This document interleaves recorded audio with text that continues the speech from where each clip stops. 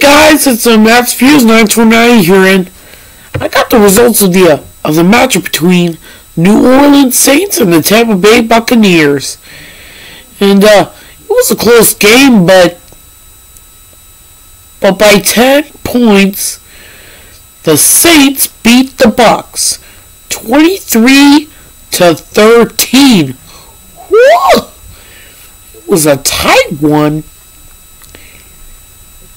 Well, not very tight, but it was close. Just wasn't the kind of game the Bucs had hoped. As the Saints got off to an early start in the first quarter with a touchdown, followed by a touchdown and a field goal in the second quarter.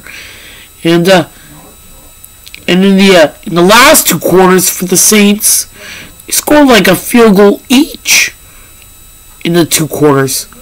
While the Bucs, on the other hand, they only scored a touchdown, but two. Of course, one of which they didn't score an extra point. And that's what ultimately gave the Saints the victory, a long-awaited victory.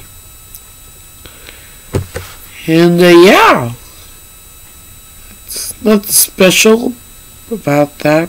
But anyways, there's one more game of the season for the Saints coming up, and it will be a rematch against the Atlanta Falcons. So stay tuned for that. And so that'll do it for me. Thank you all so much for watching.